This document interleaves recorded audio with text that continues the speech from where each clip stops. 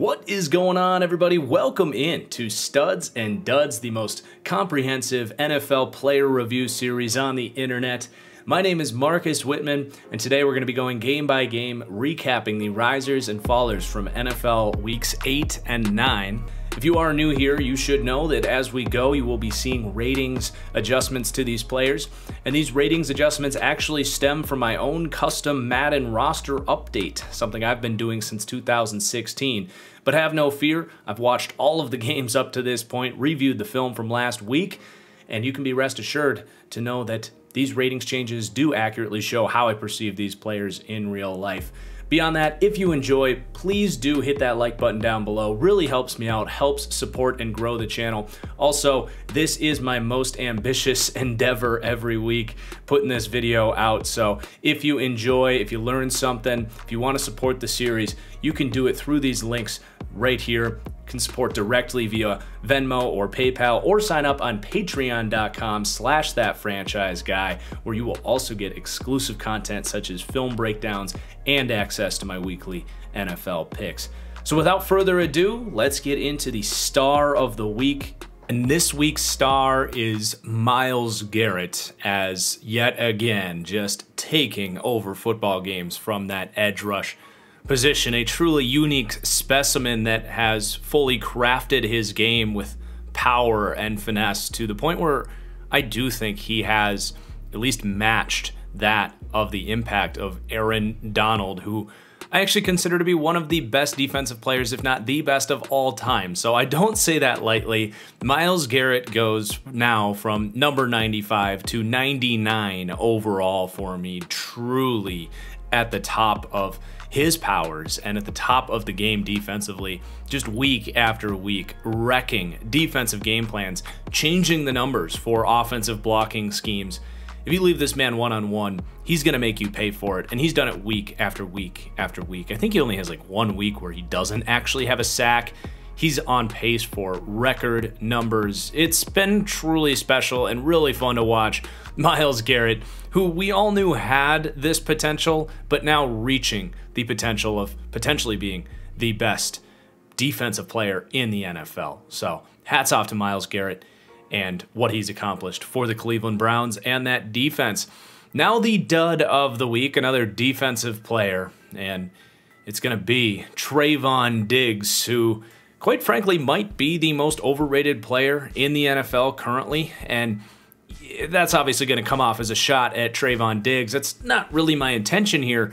The point I'm trying to make here is that stats, way more often than not, do lead to players actually becoming incredibly overrated, and I'm talking about raw stats, in this case being interception numbers, to the point where Trevon Diggs did come out the gate and had 7 interceptions, and a lot of them were really good plays. And I'm not trying to say Trevon Diggs is terrible or that he can't play or that he needs to come off the field. That's not the case. He's risen a lot in these videos throughout the season. He has really at least emerged as a high-end starter at the cornerback position, but the last couple of weeks, Trevon Diggs has really been exposed as a player that doesn't have that high-end coverage ability at the cornerback position. He has incredible ball skills, which are something he deserves credit for and has received plenty of credit for. Look at any article written about the Cowboys this year. But if you have 7 interceptions, that's great, but if you're giving up tons of yardage and coverage, in Trevon Diggs' case, towards the top of the league in the bottom 5 as far as yardage allowed, a literal point of emphasis in the passing games of teams like Minnesota and Denver over the last couple of weeks, giving up big plays, giving up touchdowns, penalties, holding players, and arriving early. Look at that slant in the end zone where he was flagged, showing up early, getting a little too aggressive. Very much a polarizing player, Trevon Diggs. I do believe he is one of the more overrated players in the NFL currently because of those raw interception numbers. He deserves credit for his ability to create turnovers and bait quarterbacks for sure. But if you just look at a snap-to-snap basis, Trevon Diggs is not nearly this alpha #1 corner that the media and a lot of Cowboys fans would lead you to believe. So Trevon Diggs just coming down 1 overall, because he has had an impressive season on the season. But a little bit of a pump the brakes moment as well for Trayvon Diggs, who's really come back to earth and not creating those interceptions either. So let's get into the team-by-team breakdowns here, weeks 8 and 9 in the woodworks here. So the Chicago Bears, we're going to be starting alphabetically. Da Bears, Justin Fields, man, showing why he was such a hyped-up prospect and delivering on some of that hype. You look at the play extension against the Niners, you look at some of the balls that he's been able to deliver down the field, big-time throws galore, settling in as far as his understanding against the blitz that was an issue for him in his first few starts, looking much more composed under pressure, and that has led him to be able to use that arm talent and the accuracy and the mobility much better. So it hasn't been perfect for Justin Fields, but this is basically everything you could have asked for the Bears, is to see Justin Fields flash the brilliance that he's capable of, but also show the week-to-week development and weed out some of the weaknesses that he did have early on. He actually lowered I lowered his overall several weeks ago. Now he's getting not just that one overall back, but 2 more to boot. So Justin Fields, lots of optimism for the Bears for the future. They do seem at this point in time like they have hit on Justin Fields, assuming he continues to grow. Then these receivers stepping up as well. These Bears have a lot of speed that Justin Fields can utilize here. Darnell Mooney, Marquise Goodwin, both players making plays down the field. Good to see some depth and potential options there with Allen Robinson's contract looming. The offensive line is also, I think, contributing to Fields playing a little better as well. It was well documented how much that right tackle position especially was suffering. But getting Larry Borom, a mid-round, I think 5th round rookie that I actually really liked. I was higher on Larry Borom coming out. I think I had a 3rd to a 4th on him. But him coming back healthy, stepping in at right tackle and holding his own. You know, the expectations are low, but he's been better than what they've had there. And Jason Peters continues to, I think, get in football shape, handle speed better, and look more and more like his old self. He's actually playing really well. So with the Bears getting some stability at that tackle position, and I know Tevin Jenkins as well could potentially be coming back this season, which could really be exciting at that right tackle position. He's a prospect that myself and many liked, but you get some receivers playing better, some tackles playing better, the talent in general much more supportive for Justin Fields right now, and everything's looking a little bit better offensively after being one of the worst in the league for the beginning of the season. Then in the defense, in the secondary, Duke Shelley, young slot corner, continues to get more and more playing time, showing that scrappiness that he did at Kansas State in the slot. And then DeAndre Houston Carson for the 3rd straight episode in a row, going up, making the most of that opportunity to get starting reps at safety after he's been buried on that depth chart for years. But an interesting player that could be having a late career emergence as a starting caliber versatile safety in that quarters heavy Bears defense. Okay, next up, the Cincinnati Bengals. A couple of rough weeks in a row for the Bengals. Jackson Carman, the rookie right guard, doing a good job in the run block game, but as a pass protector has been kind of the lone liability. The center there, Hopkins, not playing great either, but that has been a clear weak link on the offensive line, is pressure coming through Jackson Carman's way. So he's got a lot of development to do as a 2nd round pick, a converted tackle out of Clemson. And then Logan Wilson, just as we really hype him up the last few weeks, he's been skyrocketing in this series, but the last couple weeks showing up in the missed tackle column, not making the same plays in coverage, just a little bit of pump the brakes for the young linebacker that I still think has a very positive future, but some disappointing performances to follow up a really hot start to his season. Now for the Buffalo Bills, on the defense really is going to be some boosts for Gregory Rousseau, the rookie edge defender, just showing off the size and physicality to become a part of that rotation. Been a plus run defender, which his tape indicated he was going to be able to do right away, and he's been able to get some pressure for this Bills defense. It hasn't been electric or anything, but he's continuing to be a pleasant surprise for for a rookie that many thought was really just not going to contribute much early on, and he's been just that, a contributor to this defense.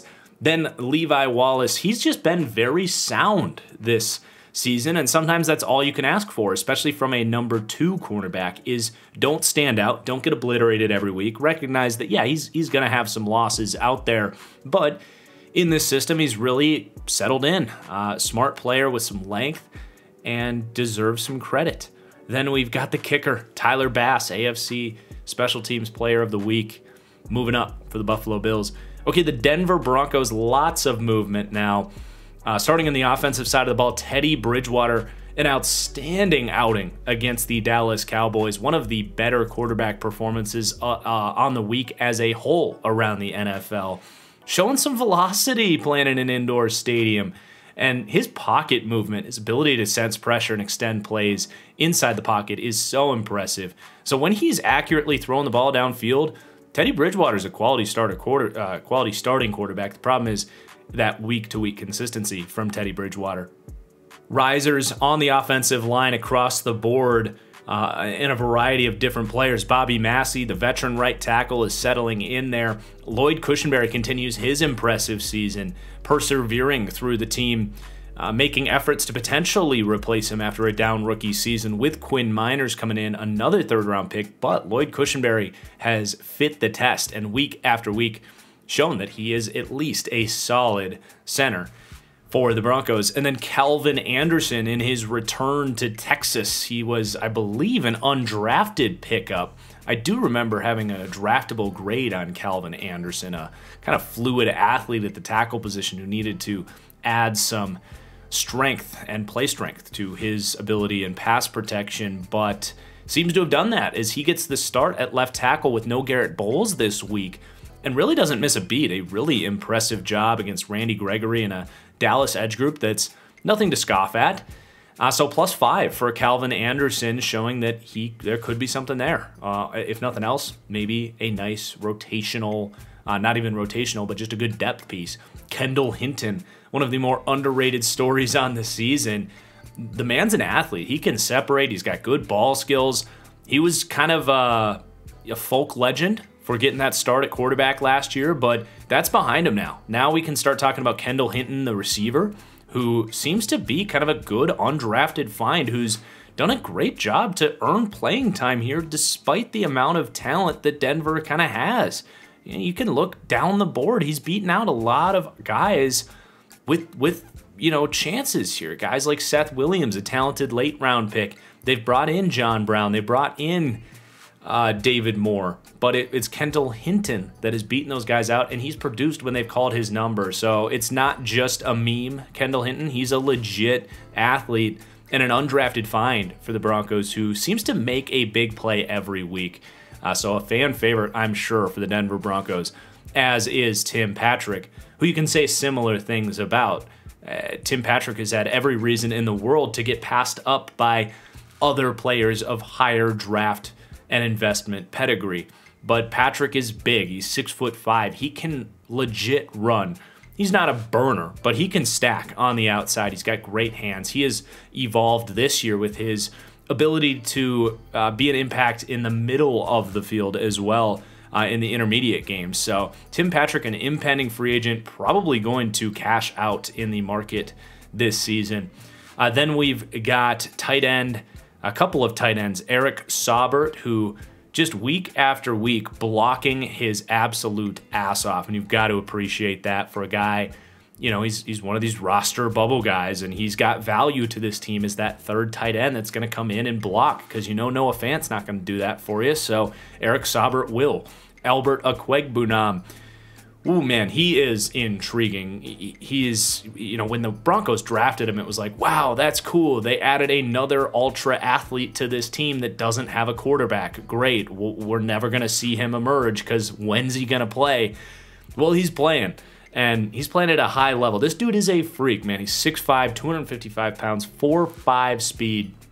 And to see him come out and actually block and show that effort and consistency that really wasn't always there at Missouri, to be completely honest, he has a very high upside if he continues to develop and get good coaching here for Denver. In the last couple weeks, he's been a force for this team, both in the run game and in the receiving game. Then on the defensive side of the ball, a couple of these rookies out of Ohio State. Jonathan Cooper on the edge has been a true bright spot for this defense, a dominating performance against the Cowboys. But man, this guy's interesting. He's not a bad athlete. He's just kind of a hybrid linebacker. Doesn't necessarily have the traits you look for to say he has elite upside as a rusher, but he packages all of the other stuff. He's aggressive and physical against the run. He has some quickness to drop into coverage. And man, you look at some of these edge pieces in Denver, Malik Reed, Shaq Barrett.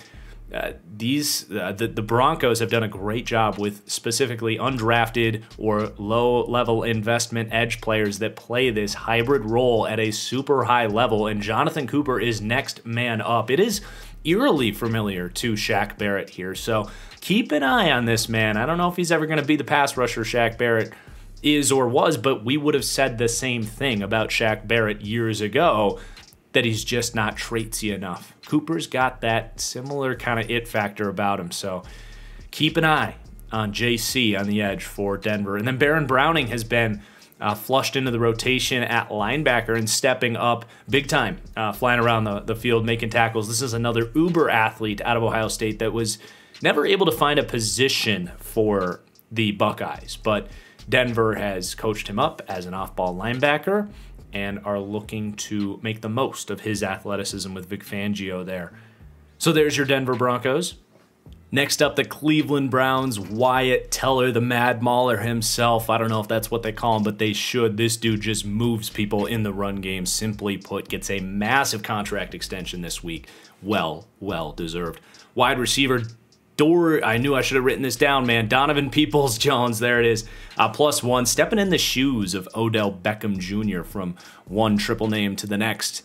DPJ, a little bit more better chemistry with Baker Mayfield, able to stack a little bit on the outside. Big-bodied guy, interesting upside as a former 5-star recruit, I believe, that was just underutilized at Michigan.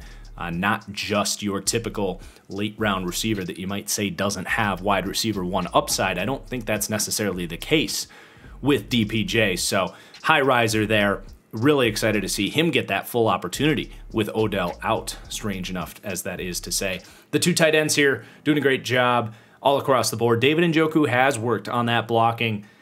He's a value for the Browns, man. For him to be their second, maybe third tight end with his athleticism, his ability to make plays in the receiving game, and the fact that he is no longer a liability as a run blocker, I would think someone's got their eye on David Njoku as a upcoming free agent as far as I can remember. It feels like he's been here in Cleveland forever, but a former first-round pick kind of reaching that upside.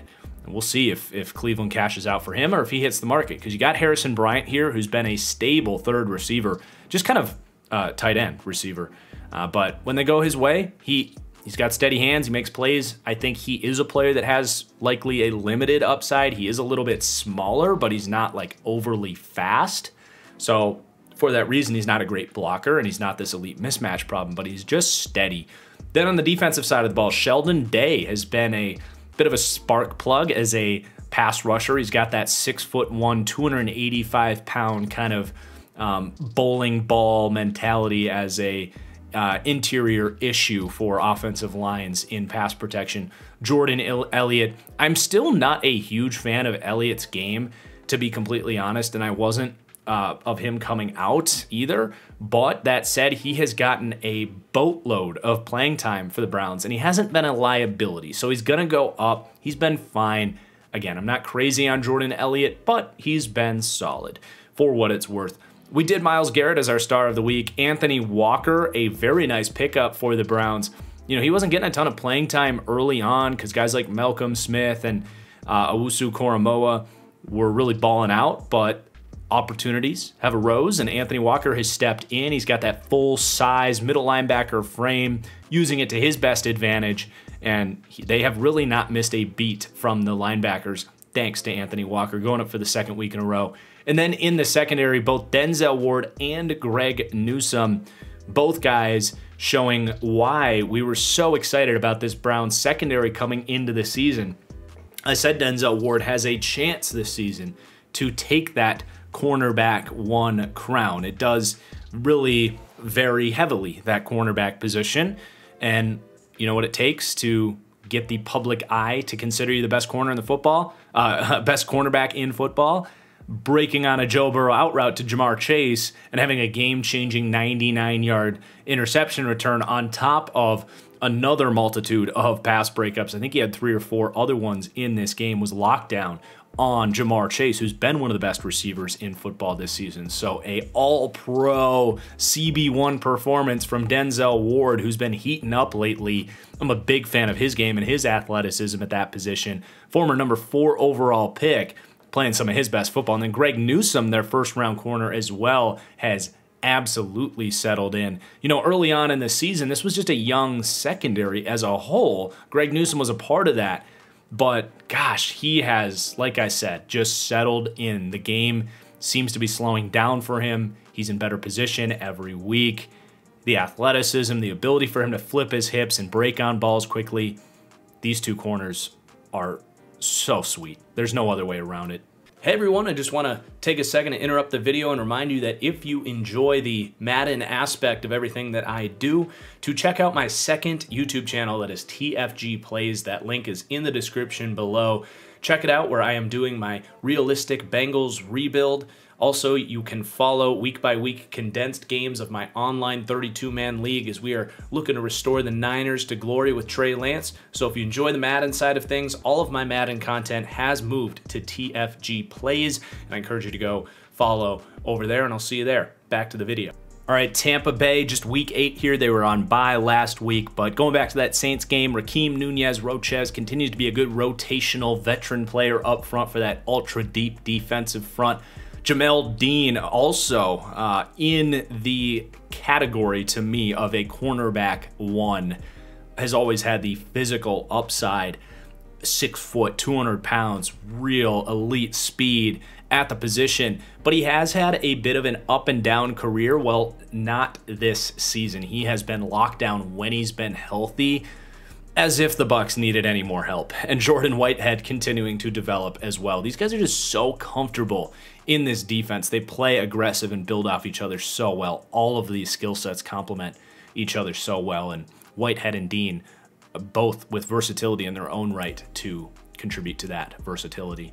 Then we got the Arizona Cardinals, just week 9 here. We did that week 8 Thursday Night Football game in our last episode of Studs and Duds. But that said, huge team win from the Cardinals. Lots of players out due to injuries in this game. So a lot of guys stepping up and getting rewarded for that. Colt McCoy leading this team when they needed him. You know, backup quarterback comes in, gets you a big win in a game that you weren't supposed to win. That's a big deal. You know, Colt took care of business. He had that field general mentality. We know he's got his physical limitations, but it is so nice if you're the Cardinals to know you have a quarterback that can keep you in a game when you need him. Then these receivers, Christian Kirk really stepping up with your #1 receiver out in DeAndre Hopkins, doing a little bit of everything for them. And then Antoine Wesley gets the start in this game as well with A.J. Brown and DeAndre Hopkins out. Wesley with that 6'5" frame did his job when called upon. A few catches in this game. And then on the offensive line, Sean Harlow also has to step up at left guard and plays decently. So just a lot of guys stepping up with injuries. James Conner, another one. You know, Chase Edmonds goes down in this game. Conner gets, I think, the most carries he's had on the season, and he's just really sound, man. He breaks tackles. He fights for tough yardage. He's takes care of the football. He's everything you want in a power back, and he's kind of back to the way he was perceived a little bit with the Pittsburgh Steelers. Then on the defense, Marcus Golden by far having the best year of his career. And with J.J. Watt out, it is such a relief for the Cardinals to know that Marcus Golden is breaking out here. Really on theme with a lot of veterans for the Cardinals that have somehow had late career reemergences here. Not that Golden was bad or anything, but man, he's been like a high-end #2 all-around edge rusher this year, defending the run better than he ever has, and both pressures and sacks way up for him. So Marcus Golden, just a key contributor to that Cardinals defense. And then up front, Jordan Phillips, Remember, they gave him a massive contract last season. He's been a complete non-factor for the Cardinals, but in this game against the Niners, he comes in, gets a bunch of snaps, rushes the passer, looks pretty good against the run. I mean, this dude is massive. He gets off the ball well and has power to him. He's just never had an element of really discipline or consistency to his game, and he played with that against the Niners. So keep an eye on Jordan Phillips. This has, like I said, been a theme for the Cardinals, is these guys just reaching their potential in Arizona. And that's how you get a Super Bowl contender out of a team like the Cardinals, is guys like Golden and Phillips getting that big season out. Zach Allen, another one, a guy that has not had a lot of success for Arizona after being a well-perceived steal of a draft pick by myself and many included. He's dealt with some injuries this season, but when he's been out there, he's playing his best ball. And one thing I like about the Cardinals is they're not just using him as that interior piece. He will do that. But what I liked about him at Boston College was his get-off and technique as a pass rusher on the edge, and they're leaning into that a little bit more. And with J.J. Watt gone, they'll obviously miss a beat, but it's good to get a guy like Zach Allen and get a Michael Dogbe to at least give you, a portion of that role, because these guys both have that hybrid defensive end in them, just like J.J. Watt, just obviously not at the same level. But like I said, you never want to lose a J.J. Watt, but to have guys that can step up and play well, at least at a starting caliber level, that helps a ton. And then in the secondary, stepping up as well. Byron Murphy having his best season, really from start to finish. He's just been solid. And Marco Wilson, he has been what a fifth-round rookie should look like, which is a guy that's going to get attacked a lot when he's on the field as much as he has. He's going to get beat a lot, but he has not been terrible. And for a rookie corner, that is a good thing, in my opinion, especially a guy with the physical upside of a Marco Wilson. He hasn't been a problem for the Cardinals necessarily, so he's going to go up one and get some love. Okay, we've got the Chargers next up. Justin Herbert had a phenomenal game. Phenomenal against the Philadelphia Eagles. Of course, the big-time throws down the field, but getting rid of the ball, playing well in structure, the accuracy, just continuing to climb. I mean, the sky is the limit for Justin Herbert, and with Patrick Mahomes faltering, Rodgers not being quite what he was last year, that QB1 crown is in sight for Justin Herbert. He's not there yet. He doesn't have the track record of it, or just the track record to warrant that conversation, but I'm just going to say it's in sight.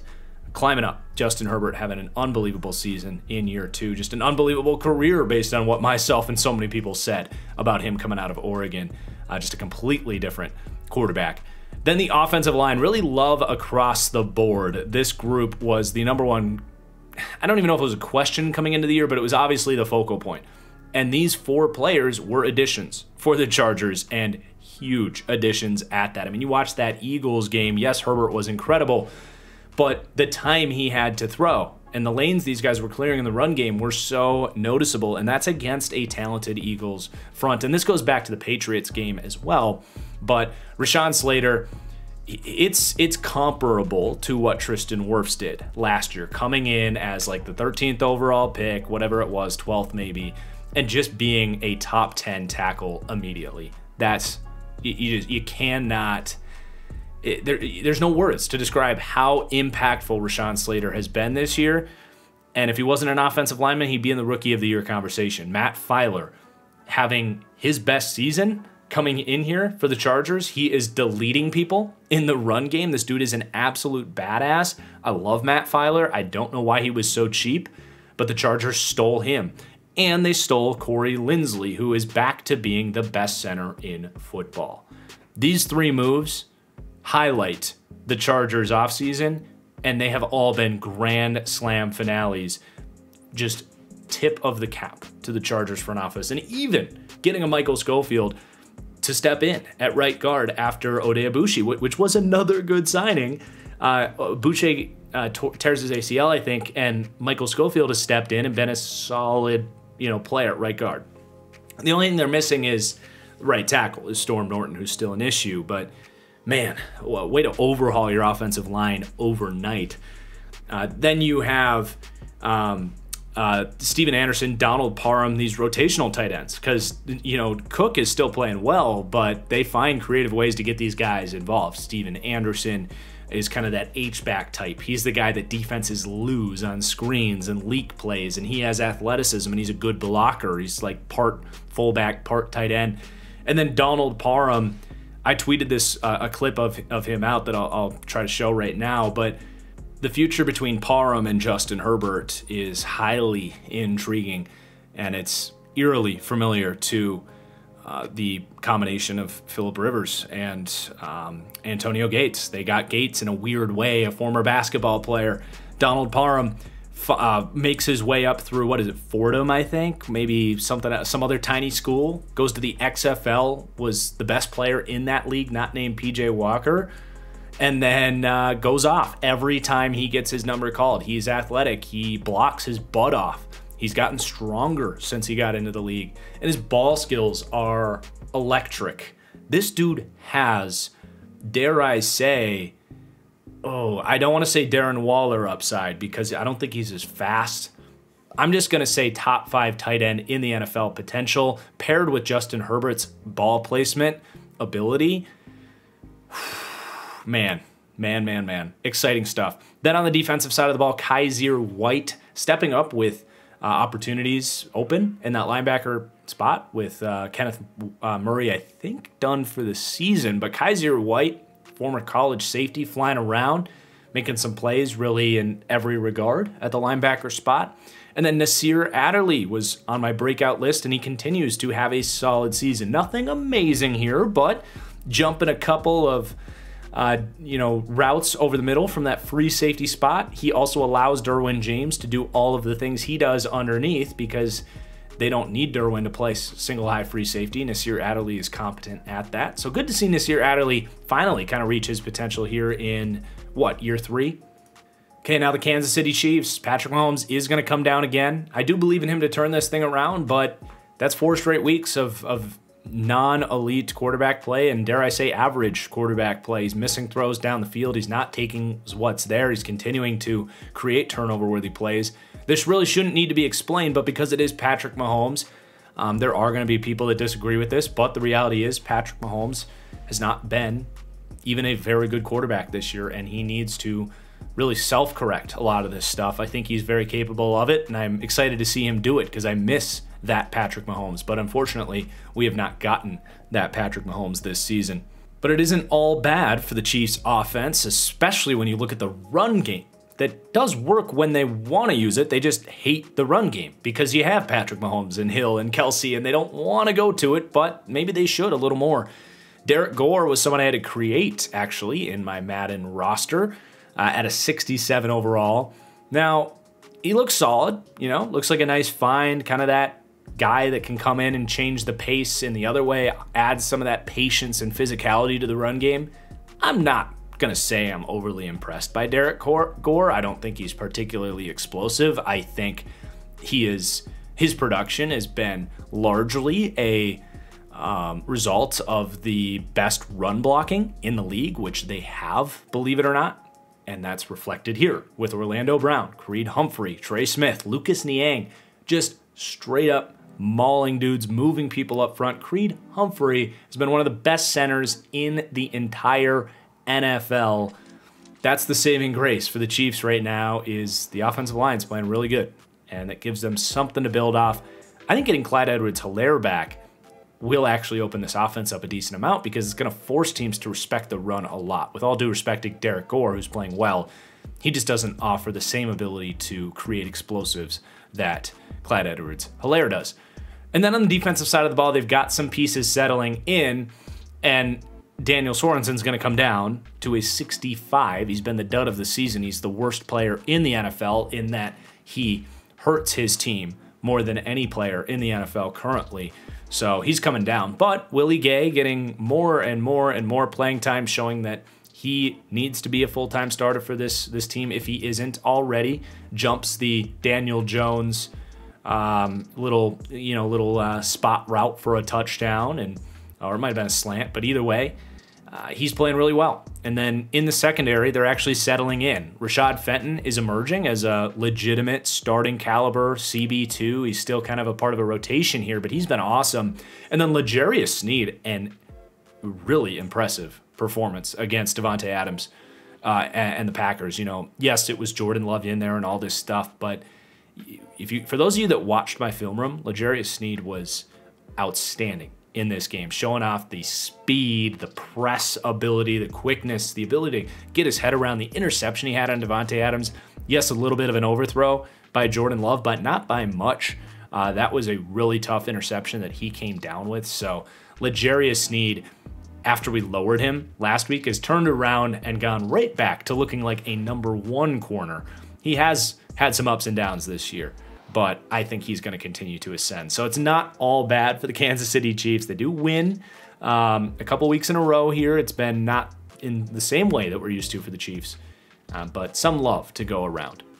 Okay, the Colts, the run game, really working here. Jonathan Taylor speaks for itself. He's been just a monster. When I said what I said about him coming out was he's blue-collar Leonard Fournette, and I think that has surfaced to the nth degree. That's like exactly what he is. Nyheim Hines has been just a sweet compliment. Of course, what he does in the receiving game, he's one of the best receiving backs in the NFL, but he's actually been a nice counterpunch as a runner. He breaks tackles. He's got good vision and juice. So Nyheim Hines has been sweet. They gave him a contract extension. These guys are going to be a problem for a long time in Indianapolis. Eric Fisher clearly was just not healthy to start the year. I think that's fair to say, because he came out and got demolished, kind of rushed back from that Achilles injury, but he's been playing lights out football. Dare I say the best football he's ever played, and that's been just such a invaluable boost to that offensive line. And the amount of time Carson Wentz has had to push the ball downfield to a Michael Pittman here, it all builds off each other, right? But Pittman, I still will say I don't think he's ever going to be Davante Adams or Justin Jefferson or Stephon Diggs. I just don't see the separation when I watch Michael Pittman. But you know what he can be is prime Alshon Jeffrey. He could even be Mike Evans, maybe Michael Thomas. He's a little different. He plays a little more on the outside than Michael Thomas. But that's the way I view Michael Pittman, is just one of the most reliable pair of hands in the NFL. And when you have a quarterback that does want to put it up for a Michael Pittman, that has played really good football with an Alshon Jeffrey years and years ago, it's very familiar. Where Carson Wentz gets in trouble, and he says, "Where's my dude, Michael Pittman? Help me out." And he is such a great compliment for that. So I'm not trying to dunk on Michael Pittman. I did see a tweet going around from a big checkmark on Twitter that said, "Michael Pittman is officially a wide receiver #1. I just have a different understanding of what a wide receiver #1 is, because personally, I really want a guy that can separate on all 3 levels of the field to be my #1 receiver. So I'm just prepping Colts fans that it's going to be a while before I call Michael Pittman a true #1 receiver. Hell, I don't even call Mike Evans a true #1 wide receiver by my personal definition of that word. So just throwing that out there. But regardless, I've been super impressed by Michael Pittman. And then on the defensive side of the ball, they seem to have found something in Taylor Stallworth, who is stepping up in a rotation, doing a little bit of everything. And then Kwity Paye coming alive as a pass rusher. He has actually been a borderline elite run defender this season, but for whatever reason, clicking into place late in this season. What did he have? 9 pressures against the Jets? Really impressive outing, showing off that quickness and ability to get after the quarterback. This was a position the Colts needed to hit on, and for all indications, they seem to have hit on Kwity Paye. Then the Cowboys. Believe it or not, Terrence Steele is going to go up because he was really good at right tackle against the Vikings. So that's the 4th week in a row for the under-the-radar tackle. But that said, they slide him to left tackle, and this has been a theme this year, is some guys revealing that they can't just, this isn't Madden. It's a nice little tangent here because, yes, these are Madden ratings, but this isn't Madden. This is real life we're talking about here. You can't just flip that right tackle to left tackle for everybody and assume that the muscle memory and the technique is just going to perfectly transition to the other side. And in Terrence Steele's case, that does seem to be an issue. He was just terrible against Jonathan Cooper and was obliterated at left tackle. So you do got to note that it's safe to assume if he were to play right tackle again, he would go back to being the quality starter that he's been this year, like he was against Minnesota. But they liked him so much they tried him at left tackle and he was terrible. So I will note that. But week 8, he was good at right tackle. So just keep him at right, and this 67 should hold up. Cooper Rush going to get some love for his big win. He wasn't really good in that game. Made a couple throws late, but he's a backup, but was just rated way too low, 50 to a 58. Carlos Watkins and Justin Hamilton, a part of a rotation there, a couple veterans that have been nice depth for the Cowboys, as has Dorrance Armstrong, who has done a really good job. Hats off to him for beefing up. This dude was like 230 pounds coming out of Kansas. He was a true speed rusher without a lot of speed. But recognizing that he's going to have to beef up if he wants to stick in the NFL and play a little bit of run defense and be a part of a rotation. As a guy that doesn't have elite traits, and he's done that. He's become a quality player for them. Randy Gregory has been a fun story this year, just blowing up defensive lines, sack master, pressure master, showing some power that hasn't always been a part of his game. He's always been viewed as a speed rusher, but now that he has that threat of the long arm bull rush, whoo, man, he's been one of the better edge players in the league this year. Just like Micah Parsons when he does play edge. Such a unique player to evaluate. He's a positionless pursuit master is really what Micah Parsons is. Still kind of doesn't understand the game, just kind of see ball, hit ball. But with a defensive coordinator that understands how to use a player like this, I think that Dan Quinn is really calling back to his days of Bruce Irvin, who was kind of an old version of Micah Parsons, first-round pick. No one really understood how they were going to use him in Seattle, but Dan Quinn there really got the best out of Bruce Irvin as that sometimes he's a linebacker, sometimes he's lining up at edge, just find the ball, fly there, and bring the guys to the ground. And Micah Parsons' ability to get to the ball carrier and then tackle him sure-handedly once he gets there is already at the top of the league, if not the absolute top. So +1 for Micah Parsons, the first-round pick, probably Defensive Rookie of the Year right now. I don't know who else is really pushing him for that at the same level. And then Trayvon Diggs, we did for our dud of the week. All right, we're through the C's, onto the D's, the Dolphins. Liam Eichenberg going to go down again. And again, this is not going to include Thursday Night Football, just so you know. But Liam Eichenberg, actually at left tackle, not right tackle, that's a typo, but he is going to go down 1. That is just not working for him at left tackle. Javon Holland, I can tell you right now, he's going to go up again, if not twice, for his Thursday Night Football performance, but he has totally come on. And what you'll notice about Javon Holland, and this is why I raised him above Trayvon Merrick as my #1 safety in this class, is yes, he has range in a single high type of free safety assignment, but what I liked about Holland over a guy like Merrick was A, his ability to go man-to-man and play from the slot, but he stunned me with his ability to take on blocks at the line of scrimmage, to get off those blocks, and his long arms and the tackling ability, his blitzing ability showing up in that way. And the Dolphins are really leaning into that. They are just kind of lining him up all over the place, letting him pin his ears back around the line of scrimmage, and he's playing well in coverage. So Javon Holland is a stud of a rookie, and maybe he makes a case for Defensive Rookie of the Year if he continues to ball out. I don't know. He had a bit of a slower start, but he's been out there and playing really well all season. Xavier Howard's going to come down 88 to an 87. I know he had the awesome scoop and score against the Ravens, and maybe he gets this overall point back once I review how he played, but leading into this game against the Ravens last night, he has not been the same cover player. He's actually been a below average cover player this season, just kind of a player that can be had out there. but he just also happens to have all-time elite ball skills on top of that. So when he is in good position, he makes the most of it, which you love. But you also don't love having a corner that can be beat fairly easily, which has been Xavier Howard this year. So -1 for Howard. Okay, the Eagles, lots of movement here. They're playing some interesting football. They're getting some contributions from some really under-the-radar, unknown players here. So Jalen Hurts, playing solid football. He's still just so erratic as a passer. The accuracy really pretty poor against the Chargers, but they're leaning into what he does as a runner. He doesn't make a ton of terrible mistakes, which you like. Like, he clearly knows what he's doing. It's just so inconsistent, but it's been solid for Jalen Hurts. He leads a functional offense for the Eagles, I would just say. A big part of that is Devonta Smith, who has just been so good, man. He is unbelievable. He's so refined as a route runner. His ability to attack the football in traffic. He is a true #1 wide receiver, and what a great draft pick he was.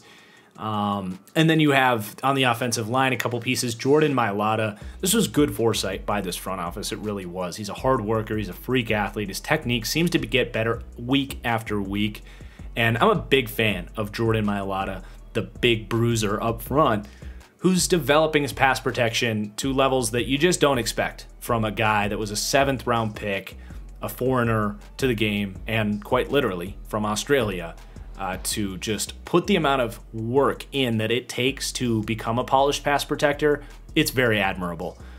So +1 for Jordan Mailata. Nate Herbig, he started some games last year, was a solid pass protector, gets the start this week due to an injury at right guard. So that was week 8 against the Lions. And then Jack Stoll, my dude, one of my super sleepers in this draft class. I kind of knew he was going to go undrafted, but I did have a 5th-round grade on Jack Stoll, a guy that got underutilized in Nebraska's anemic offense, but was a lights-out blocker. He is sweet, man. He's athletic. He's tough. I'm a big fan of Jack Stoll. I think they like what they see in him. They wanted to get him more playing time when they traded away Zach Ertz, and he is stepping up as their #2 tight end. So looking like a good draft steal for the Eagles and a good draft call by me here on the channel.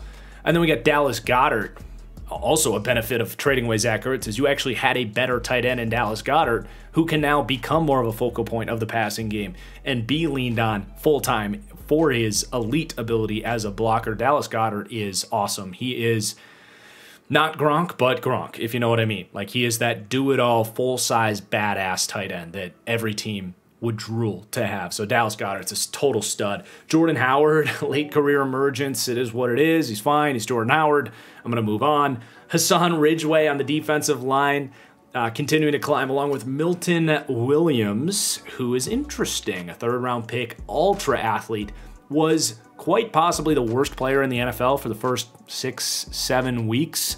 Had like 100 and something pass rush reps without a single pressure and was getting obliterated against the run. But much better the last couple of weeks, holding his ground much more against the run and starting to get after the quarterback much more. I love Milton Williams, but was a player that maybe needed a little bit of time to get used to some things. So that seems to be happening for Milton Williams. And then edge Teron Jackson has been getting after the quarterback a little bit as a part of a rotation. And then TJ Edwards out of Wisconsin. Year 3 undrafted linebacker. He was actually a breakout player for me last season. Didn't quite hit, but maybe a post-hype breakout here for TJ Edwards, who's been just very solid. He's a big, fast, strong linebacker, loves to tackle and thump. Not the smartest cover player per se, but he's not a complete liability in that regard. Okay, we got the Atlanta Falcons definitely heating up. The Falcons, looking back at this, were one of the more fascinating studs and duds teams here because they're really figuring themselves out in this new regime, and that 7 seed in the NFC is wide open. So I'm excited to see what they look like against Dallas this week. But Cordarrelle Patterson, they really lean into his versatility so well. And the last couple of weeks, it's been much more as a receiver. But the fact that teams have to respect him as a running back is fascinating. I mean, he's made some really beautiful plays, even stepping out as an outside receiver, beating cornerbacks and safeties. He is just the ultimate mismatch problem. So he's been so fun to watch. He's been one of the better offensive players in the NFL this season. Olamide Zaccheaus, versatile, undersized, mini receiver. You guys know I love my mini receivers, and the Falcons have a good one in Olamide Zaccheaus, who can separate and catch the ball when it's thrown his way, which is a good combination of traits, believe it or not, for a receiver, even if you're 5'8". Tajay Sharp. Let's see, would he have, now that I think about it, would he have worked with Arthur Smith in Tennessee like 4 years ago when Tajay Sharp was considered a solid starting caliber receiver? That seems to add up for me. They reunite here, and Tajay Sharp's showing a similar skill set, just being a nice depth piece and a possession receiver for Matt Ryan. And then on the offensive line, these young guys are really settling in. They struggled early on, especially when you look at Jalen Mayfield, who was a complete liability. He's been much less of a liability lately, so he's trending back up. I liked him as a guard convert out of Michigan. Really didn't like him at tackle, but learning that new position, also switching to the left side of the line, I think that was a big ask for a young Jalen Mayfield, but it's been good to see him settle in. Caleb McGarry, more of a veteran. He's playing well at right tackle.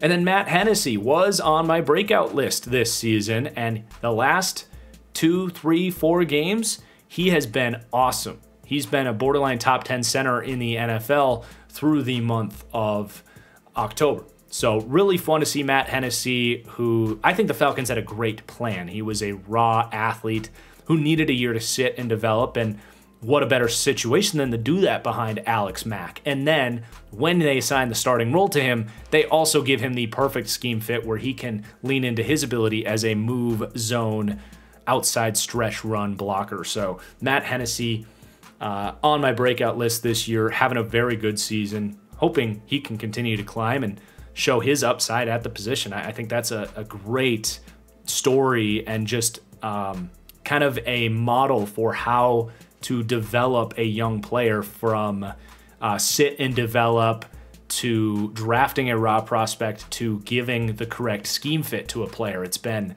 I just love when a team does smart stuff like this. So Matt Hennessy, good stuff. Then on the defense, James Vaughters been a pleasant surprise as well. They pick him up off the street. He actually had a good year for the Bears. So keep in mind, you know, Vaughters on the Bears last year, a part of that Fangio tree defensively, just like we talked about with Malik Reed and Jonathan Cooper as that hybrid edge, you know, 3-4 outside linebacker type of player. And that is James Vaughters. He's a smart, tough dude.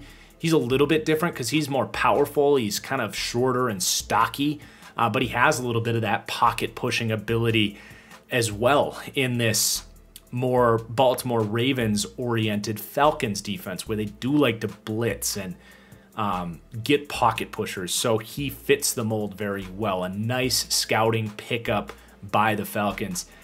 Talk about nice scouting. AJ Terrell was a 2nd round pick. This guy is trending towards being a true alpha corner. He has speed. He has real 4.4 speed. He's lengthy. He's tough. He gets in people's face. He is so sweet, man. He's been maybe the best cornerback in the NFL this year. He has, I think, 9 pass breakups and has only allowed like 13 catches. He's been stable every week. He hasn't had a bad game. He's a freak athlete. He should have been a 1st round pick. I compared him to Xavier Rhodes coming out. I think he's better than Xavier Rhodes ever was. Big fan of AJ Terrell, skyrocketing up. And then Jalen Hawkins, he was completely off my radar in the draft. They took him in the 4th round. They clearly saw something. This dude is just smart and plays fast. He's forced his way into this rotation of safeties where they needed someone to step up and get that. They aren't getting it from their 2nd round pick out of UCF, but they are out of Jalen Hawkins. So boosts in the secondary, much needed for the Falcons, and these guys stepping up. All right, the Washington football team, nothing too exciting, and they were on bye week 9, but DeAndre Carter stepping up, you know, smaller, quick, versatile, do-it-all receiver, I suppose. J.D. McKissic continuing to be a high-level contributor in the receiving game. Interesting here, though, Sadiq Charles gets the start at right tackle. I got to look up who the offensive line coach is for Washington, because they are plug and play there, man. They get all these guys to play high-level offensive line. It's just a shame they don't have a better quarterback to open up this offense. But Saahdiq Charles was a mid-round pick for them, a freak athlete out of LSU, a player a lot of people, myself included, said should not have come out. But now a year later, didn't play much as a rookie. I think he was actually hurt.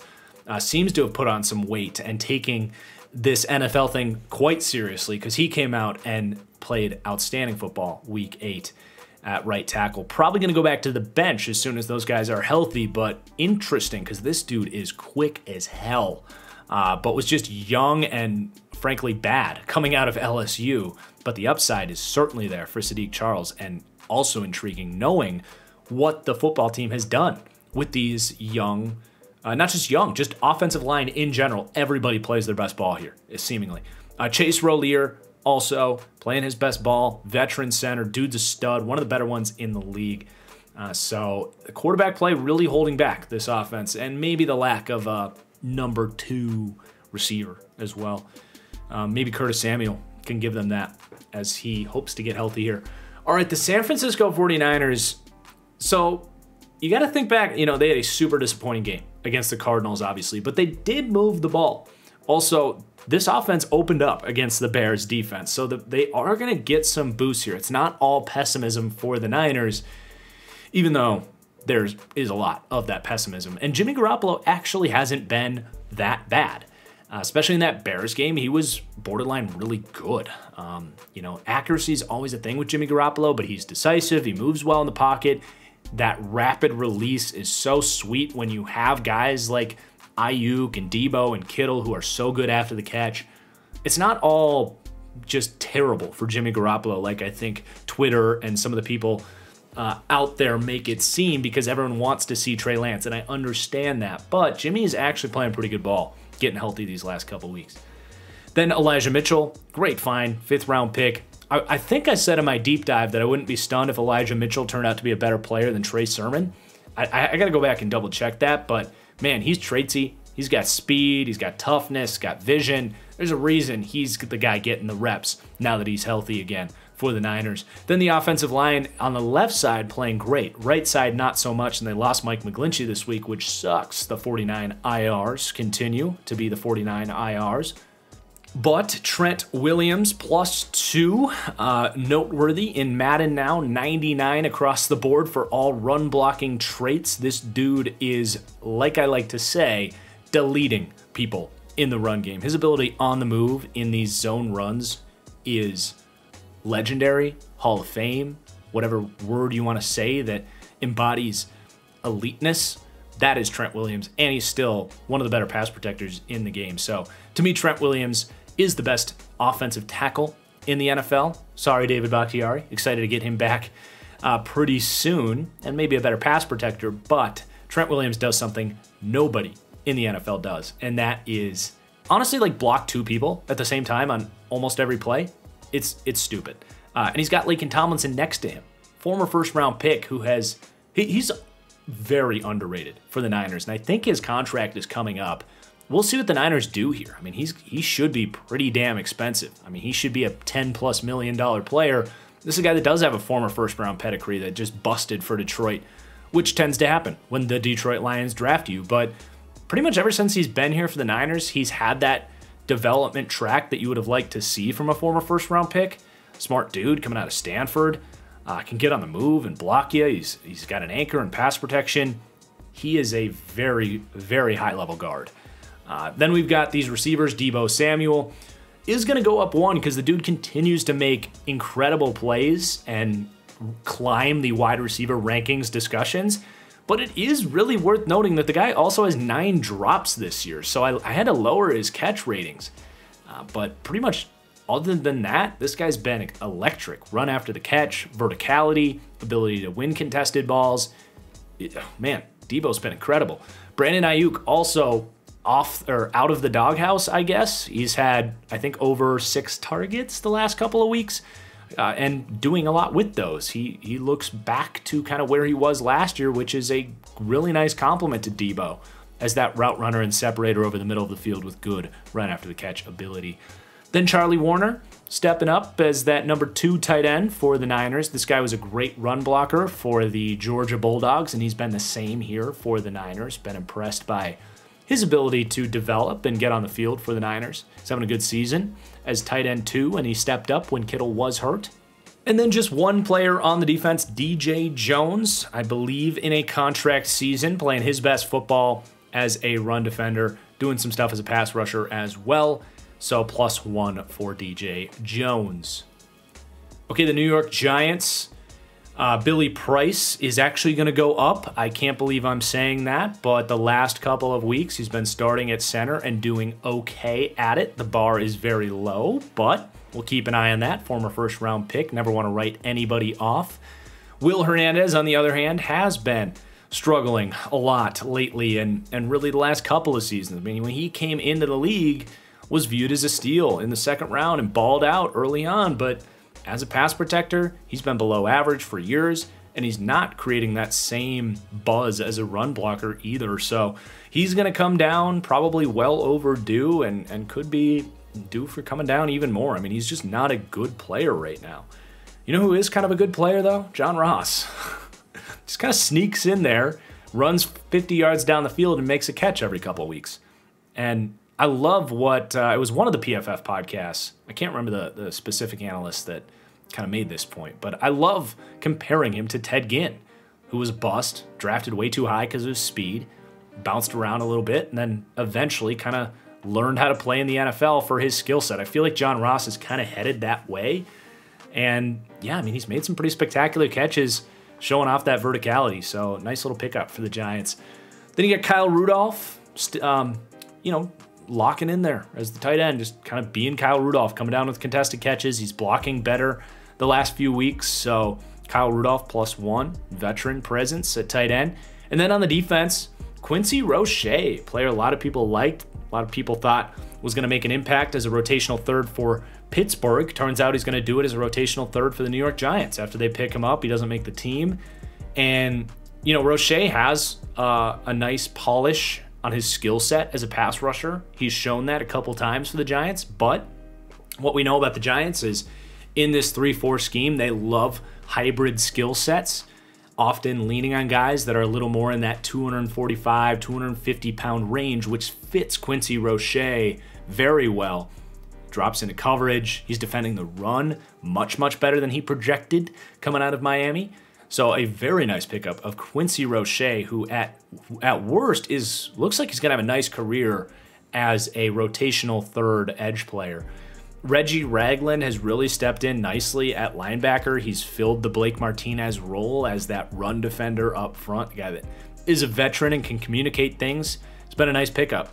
And then in the secondary, Xavier McKinney, an elite Week 9 performance against the Raiders, 2 interceptions.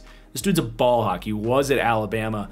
Not the fastest guy on the field, but he is instinctive. He's been playing all around good football. Xavier McKinney has.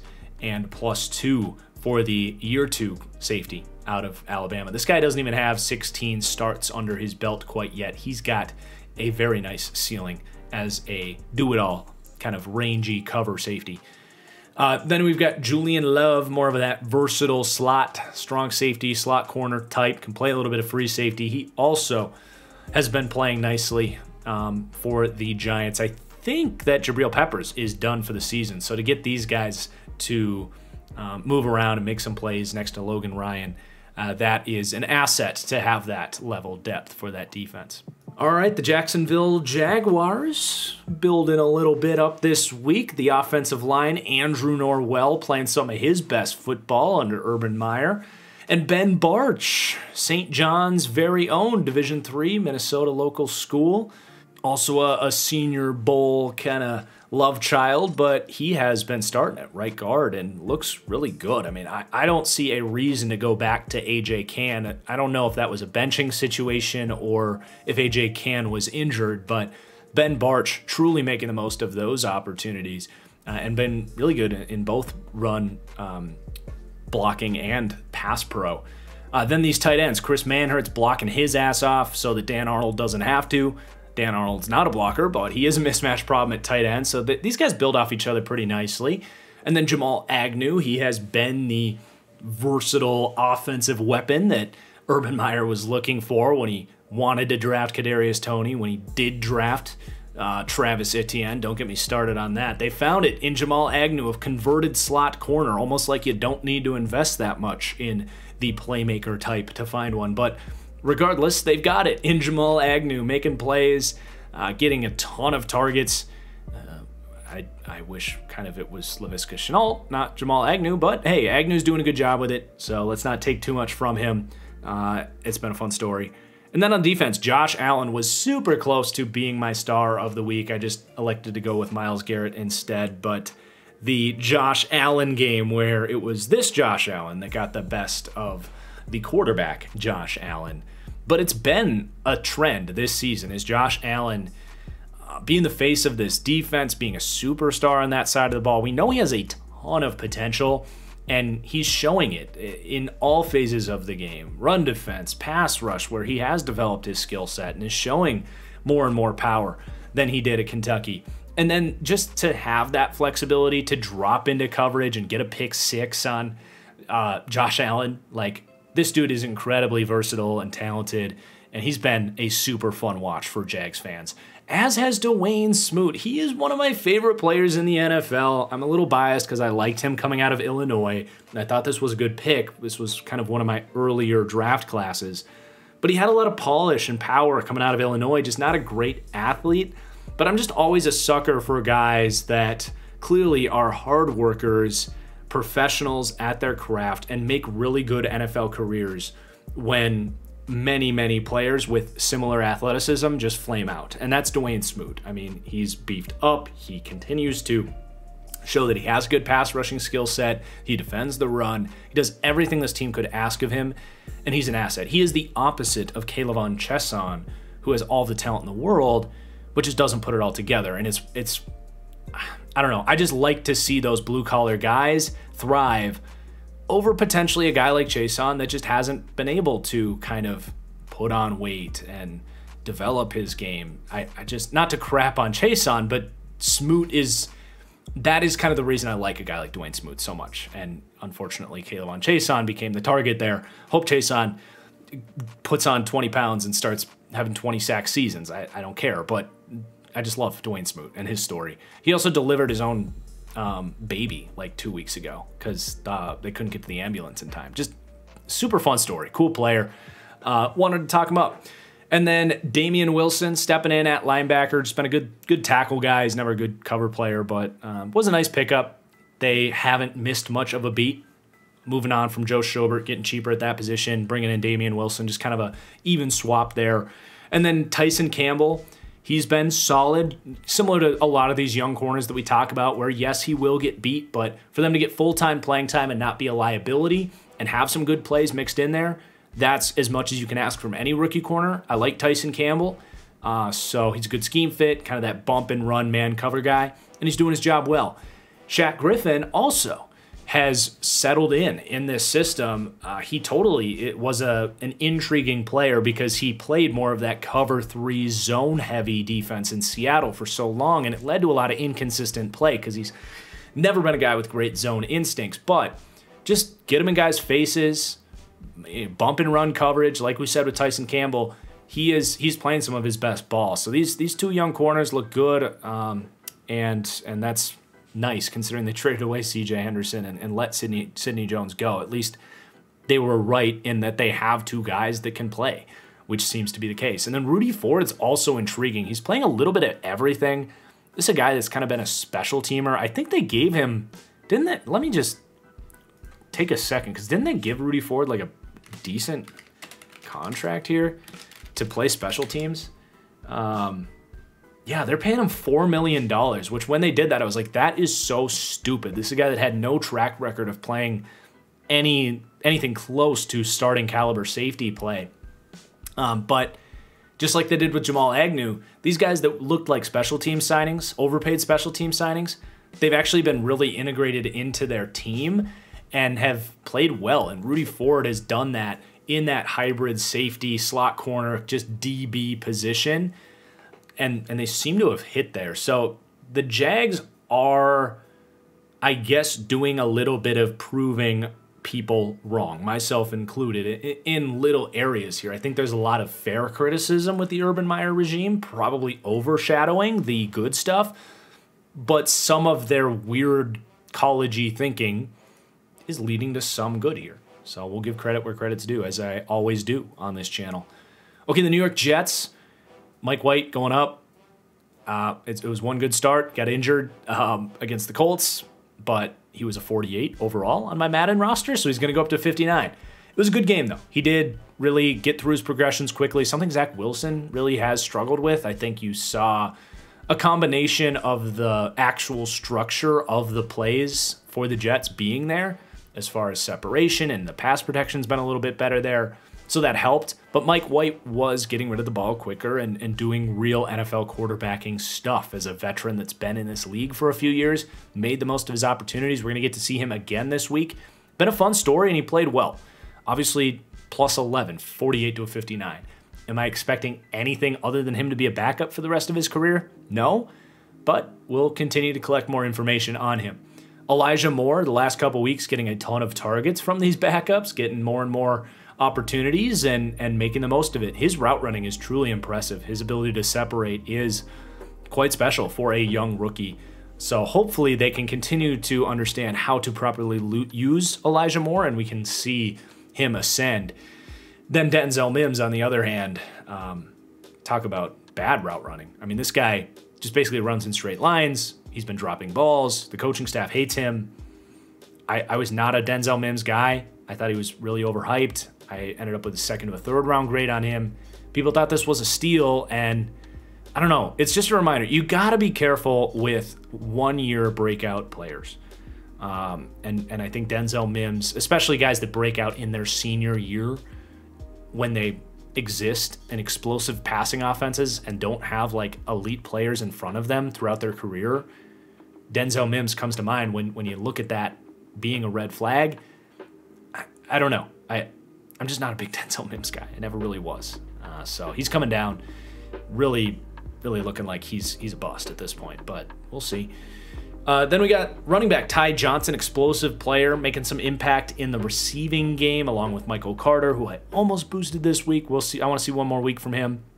And then Tyler Kroft also meeting the call as a decent, big-bodied, big target tight end that they're utilizing pretty well here. So some low-level players for the Jets, getting some boosts. Then we got to talk about the Lions. So Godwin Igwebuike, I think I said Chris because it's Godwin, a converted safety out of Northwestern.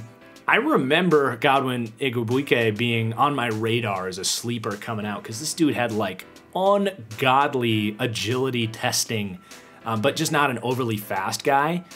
He has some speed though, but you know, he's not like a super rangy safety or anything like that. And he was like 5'11", 210 pounds. So he's like half linebacker, half safety.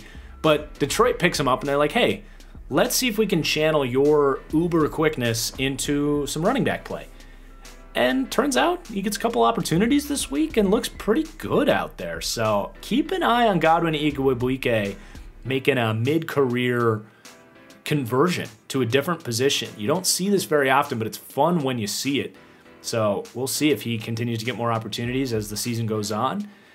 On the offensive line, Jonah Jackson, been really terrible in pass protection, honestly, but he is mauling up front in the run block game, so going to get some respect there.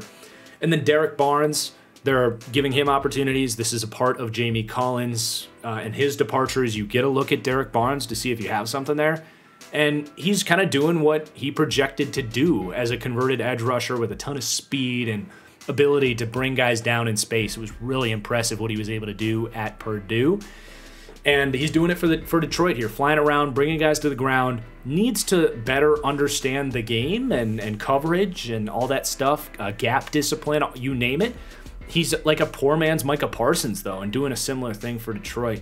And then Jerry Jacobs, again, nothing crazy, but a low-level corner comes in and isn't a liability, he's going to get some respect. So that's Jerry Jacobs, who I think is an undrafted rookie. He certainly was, whether it was this year or last year, but 6 foot, 200 pounds. He's got some size. There could be something there. We'll continue to see how he plays as the season goes on. Okay, the Green Bay Packers. So I did that film room on Jordan Love, and I think people thought I was overly defending him or being, giving him too much benefit of the doubt. I think people just chose to focus in on the moments where I did explain away some of the stuff. The reality is he didn't play well, and I have high expectations for Jordan Love. I don't think he played miserably. I don't think you write him off or anything, but I am going to lower him because I thought that he would show a lot more poise and just kind of, in general, chemistry with the receivers, ability to run the offense. Really what came down for Jordan Love, if you want to talk about his Madden rating here, is the awareness trait, where he clearly just needs to work with the ones. He needs to understand the offense. He needs to develop his chemistry with his receivers. He needs to better recognize the blitz. All of that really hurt him against the Chiefs, as did Royce Newman, who had one of the worst offensive line performances of the season, had Jordan Love running for his life pretty much the entire game. So yes, the Chiefs game was his worst on the season, but it's not like he's been a strength for this offensive line. I hated this pick when the Packers made it. I had a 7th round grade on Royce Newman, and I think he's played like a 7th round tackle should play at guard, which is below level production. He's been kind of forced into action here, but as soon as Bakhtiari's back in about a week here, Elton Jenkins, who's going to go up again after another elite performance at left tackle, slides in at left guard, and then he kicked John Runyon over to right guard. And this offensive line gets significantly upgraded. Your left tackle gets better, your left guard gets better, and your right guard gets significantly better. Just getting Royce Newman out of there. So there's the offense. Dominique Daphne is also going to go up the H-back, getting some more opportunities due to the unfortunate injury to Robert Tonyan, but blocking well for the Packers. But then on defense, Jonathan Garvin playing that 3-4 hybrid rotational third edge off the bench that we keep talking about throughout this episode, under the Vic Fangio style of 3-4 outside linebackers. Just kind of that do-it-all rotational piece. It's been a nice find for the Packers. And then deep breaths, believe it or not, Kevin freaking King playing good football for the Green Bay Packers. Could have played even better football, let yet another interception go right through his bare mitts. But it was good coverage on that play, so a little give and take. But at the end of the day, Kevin King is playing some of his best football right now. Is that just cornerback variance and he's happened to be in the right place at the right time, or is Kevin King actually okay now? I don't know. I would say it's probably just a decent run of luck for him. I'm assuming he's going to go back to just getting obliterated. But credit where credit's due. He's playing well the last couple weeks. He's going to go up. We'll see how sustainable that is. Okay, the Carolina Panthers, it's been bad. It's been real bad, but they have found a couple of offensive linemen kind of out of nowhere here that have been okay. So Sam Tecklenburg gets the start at center with Matt Paradise going down for the season and held his own. So could be something there. We'll see. He's from Baylor. We know Matt Rule loves to go to his college guys, and here's another one. But maybe a find there. We'll see. I think the guy's like 290 pounds, which is fascinating.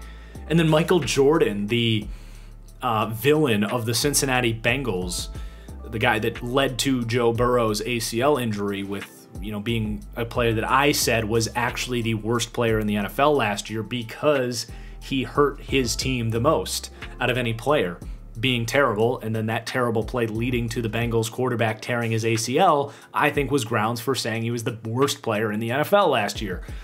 But he is a good athlete out of Ohio State. Sometimes these linemen just need some time.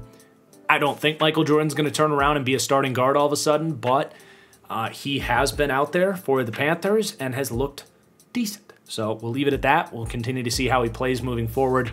I will say Robbie Anderson continues to really suck this year. I mean, he has been a borderline liability for them, dropping balls, not coming down with contested targets, not creating the same separation. Panthers fans are really championing what Robbie Anderson is going to be now that Cam Newton is going to be back. I'm not so sure, man. I don't know what Cam Newton is going to do to make Robbie Anderson start playing physical football and stop dropping footballs. I don't know if that's going to change anything. I think that's unrelated to Sam Darnold throwing interceptions, honestly. So Robbie Anderson really struggling.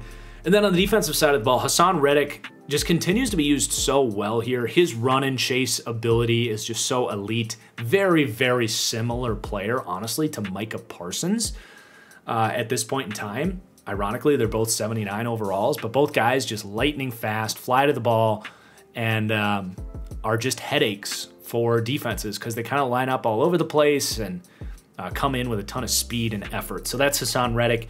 And then Keith Taylor, +1, stepping up at corner. It's interesting that he's still getting more playing time than Stephon Gilmore. I don't think that lasts because Gilmore's playing really well since he's come in here. But they do like what they have in Keith Taylor. He's a rookie out of Washington with a ton of length and physicality, so he's been good for them. Like I've said, Matt Rule has done a really great job with this defense and finding players, and that hasn't changed. But then we got the Patriots. So offensively, Jakob Johnson. I don't know if it's Jacob or Jakob, but I like saying Jakob, so we're going to go Jakob. +5, 65 to a 70. He's been a mauling fullback. They use him a ton, so he's going up. And then N'Keal Harry. The Kevin Kings and N'Keal Harrys are going up this week. The Michael Jordans are going up this week. A good week for bad football players, as N'Keal Harry has gotten some targets and been a part of the offense the last couple weeks. Former first-round pick, you better do that. We'll see if this is an anomaly or if he's figured some stuff out. But +1 for now. And then on the defensive side of the ball, Christian Barmore. I don't know why the NFL let Bill Belichick get his hands on Christian Barmore. Not the least bit surprised to see his pressure numbers and his playing time go up and up and up as his season has gone on. This dude is very Chris Jones-esque. His explosiveness, his power off the ball. I think NFL teams really overthought this on Christian Barmore. He was the only option in this draft class if you wanted a quality defensive tackle, at least one that can rush the passer right away. And the Patriots got that in Christian Barmore. So he's been an underrated piece to that defense. He's not consistent. He's not a great run defender, but 3, 4, 5 times a game, he is obliterating pockets with his power and his get-off, and Bill Belichick is really leaning on that. And Matthew Judon as well has been a great addition to this defense. So, and Miles Bryant as well, starting in the slot. So, you lose a Stephon Gilmore, but you add in a Barmore, a Matthew Judon, a Miles Bryant, Bill Belichick making this defense better in other ways than just having elite coverage. They're running more zone, but they're getting more pass rush up front thanks to having better players. So Bill Belichick, just as Bill Belichick has done for 20-plus years here in New England, crafting his defense around his best players. And he's doing such a good job of that. And Adrian Phillips as well, kind of fending off Kyle Duggar in a lot of ways. Now they use both these players a ton, but Adrian Phillips has been their best safety this season, one of their best cover players in general, as that kind of hybrid box defender, if you will. All right, the Las Vegas Raiders, just 3 players on the offensive line. The rest of this team is faltering a little bit right now, but Andre James, the project at center, it's really funny. This is almost like John Gruden's dying wish as he resigns. He swore by Andre James to the chagrin of many analysts, myself included, who said, why did you extend him? Why is he playing? He's never been good. He's out of nowhere. But all of a sudden, Gruden is gone, and Andre James is playing like a starting caliber center. It's almost hilarious when you think about it, that maybe Gruden was right. Maybe Andre James just did need a little bit more time. But he's playing really good football. Colton Miller, honestly, as I've said, week after week after week, just something Derek Carr does not have to forget about being his blind side. And that's a huge deal for a quarterback in Derek Carr that he's not this elite play extender, at least from a pocket presence point of mind. He doesn't have that eye in the back of his head. So to have Colton Miller just protecting that blind side snap after snap after snap after snap after snap, so valuable. He is entering David Bakhtiari territory. If nothing else, he's entering Laramie Tunsil territory as an elite pass-protecting left tackle. Then John Simpson, more of a run-blocking boost here for the left guard, but second-year player out of Clemson. He's got some strength. He can move some people in the run game. All right, the LA Rams, big boosts this week, none of which being adding Odell Beckham and Von Miller, but they are coming into the picture here, which is just crazy. So on the offensive line, Brian Allen as a run blocker is going to be going up this week. And then Joseph Noteboom, week 8, I believe it was, got the start at left tackle. And he's a player that played a ton of snaps over the last couple of years, and he's been okay. So he's a nice 6th piece for the Rams to have. Then on the defensive side of the ball, Greg freaking Gaines, man. I just want to say that the Rams, you can applaud so many things about this team, but if you're going to trade away all these first-round picks, you got to hit on 4th-round picks, 5th-round picks, 6th-round picks. And they do that better than pretty much anybody. And some of the players going up here are those picks. Greg Gaines, Jordan Fuller.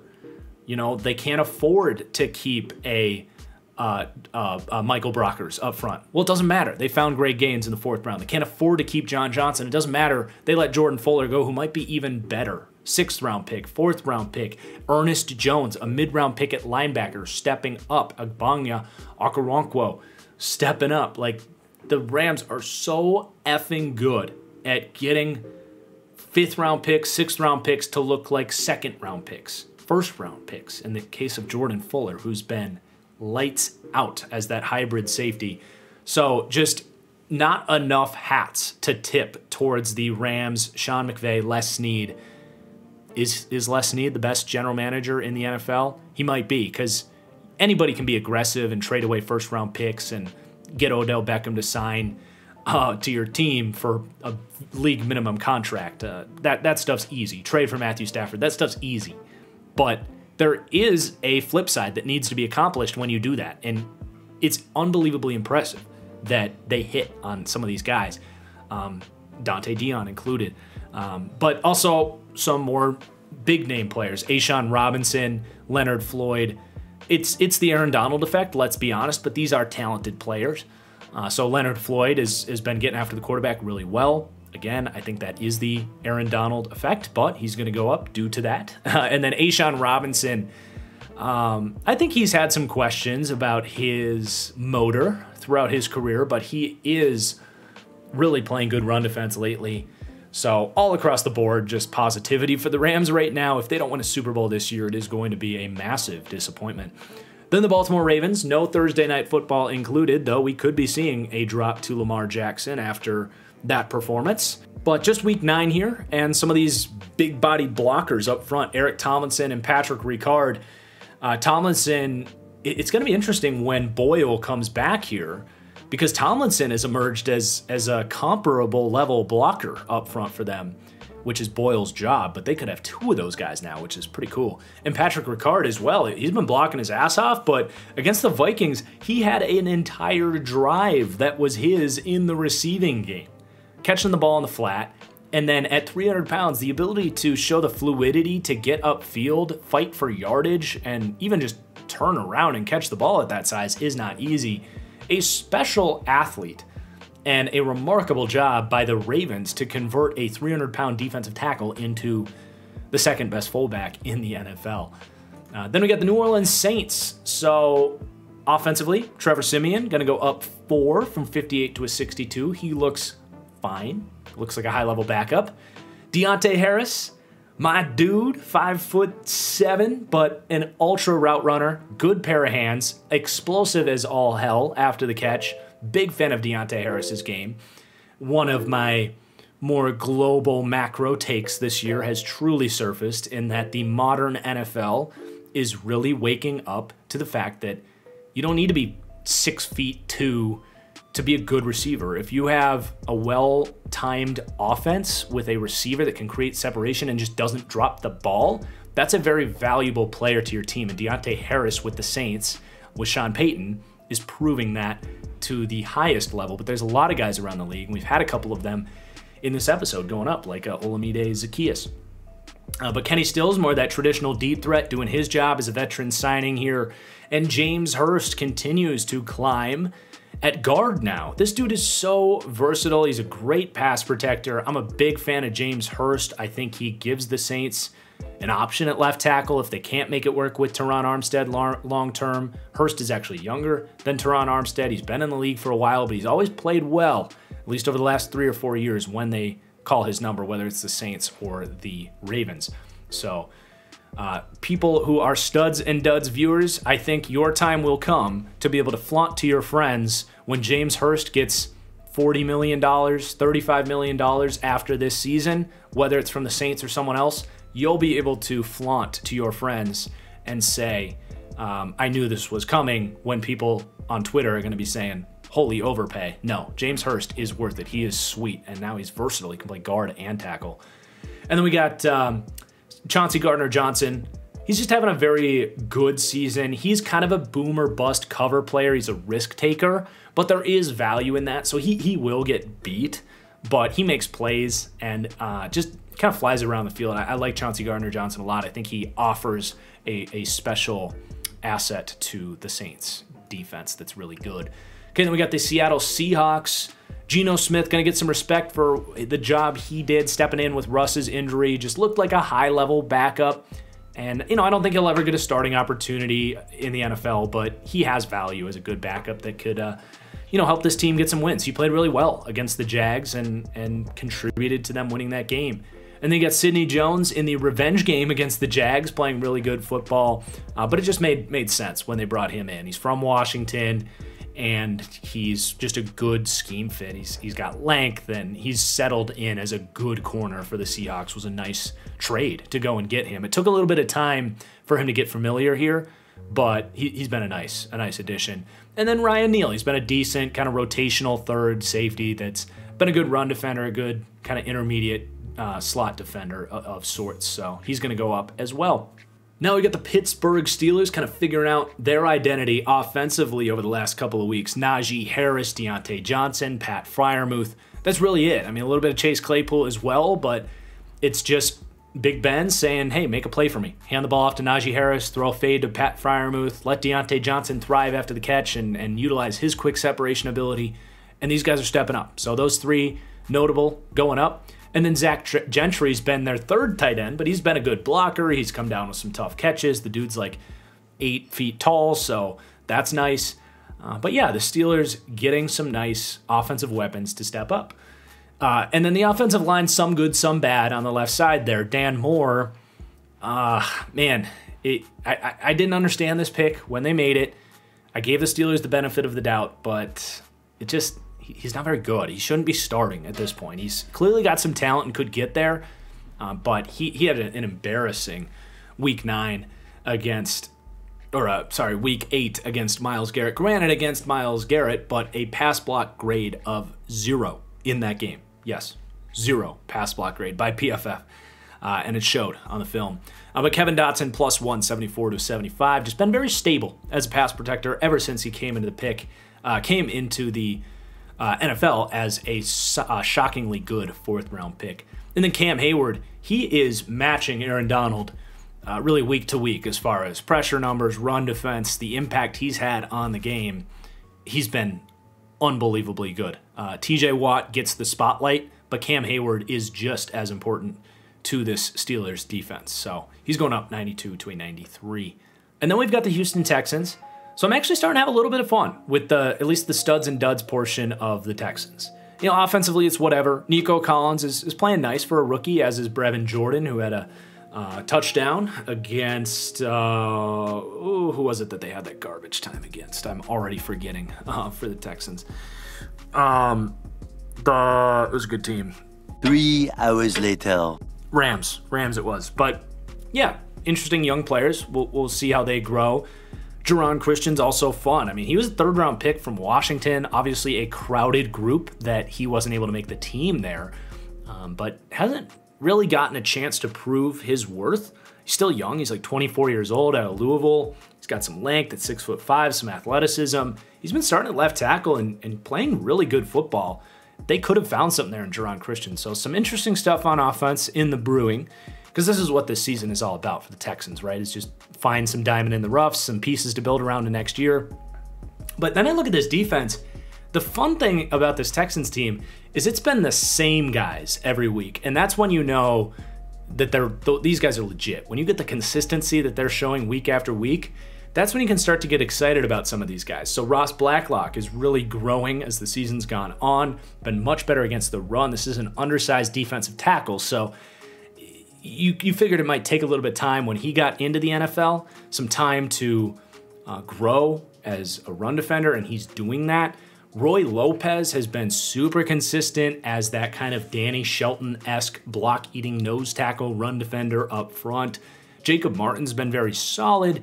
That one's not quite as exciting, but Jonathan Greenard, no one talks about it because he's on the Houston Texans, but he's been one of the more pleasant surprises on the entire season.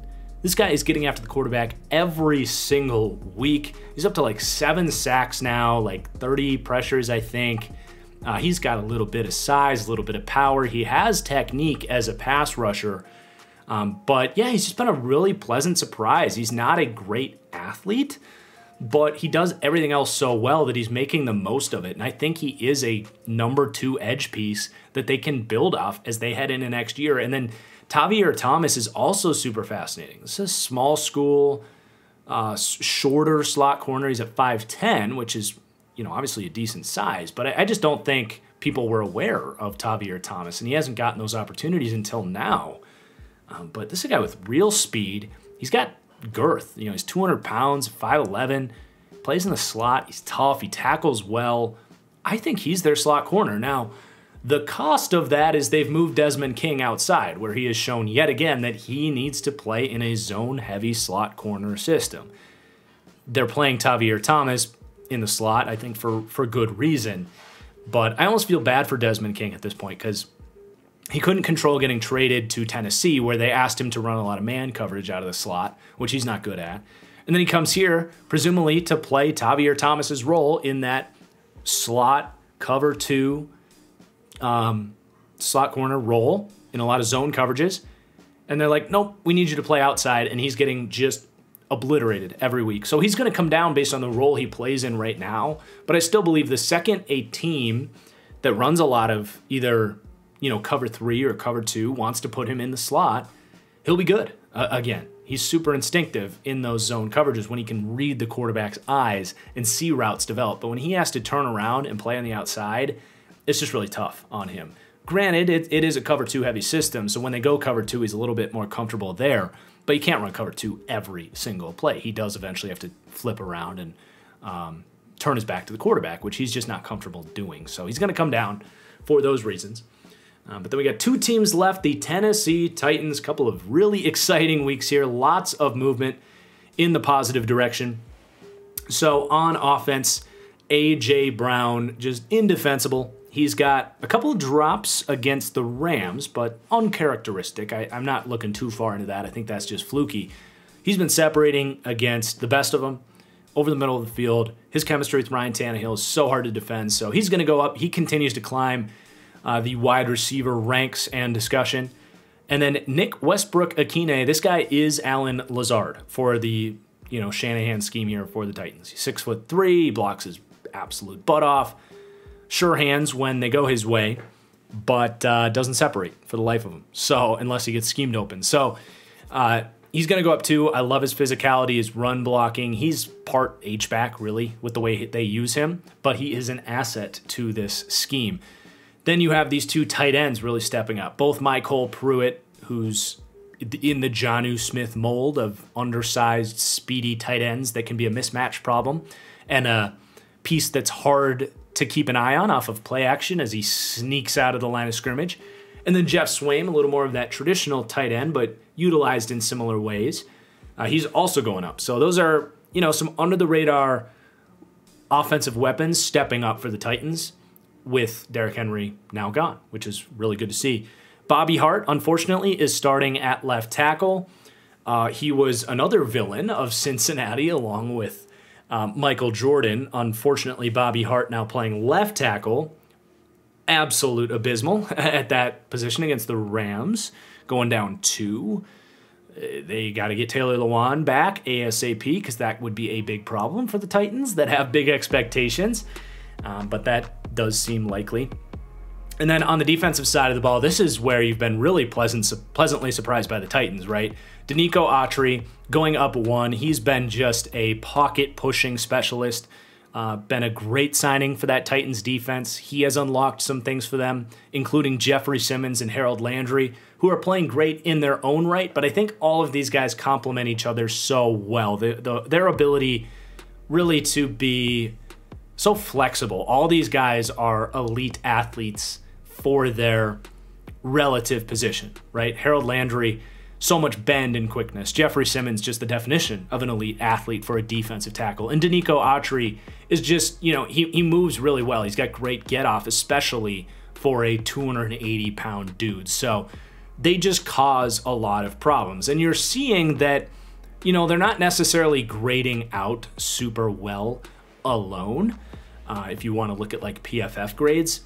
But I do think when you watch these guys play, the chaos that they're able to create for offensive lines with their power and get off, and in Landry's case, his bend, and even Bud Dupree is another piece in this picture. But we know Bud Dupree can do that. It's these other guys stepping up that's been so big for this defense. But yeah, these guys they build off each other so well, and I love what Mike Vrabel has done and having the foresight to say this, especially in Danico Autry's case, this is the missing piece that I need to create pressure for this team. And I heard that they already have as many sacks as they had last season. So this pass rush has been just completely overhauled for the Titans, and you love to see it. We've got David Long coming up for the second week in a row, stepping up at linebacker in that do-it-all role. And then in the secondary, I think these guys are benefiting from the pass rush, but these are talented players that are coming into their own as well. So we've got a couple of young players here, three of them really. Elijah Molden, rookie slot corner, doing exactly what I figured he would, which was going to be a starting caliber slot corner right away. I don't love his athleticism. I don't love his coverage ability, but it's fine, and I always said that. But I do love his instinctiveness, ability to make plays around the line of scrimmage. You're definitely seeing that transition to the NFL. And then with Chris Jackson playing on the outside, he was, I think, a 7th-round pick out of Marshall, but he's got some speed. He's 6 feet.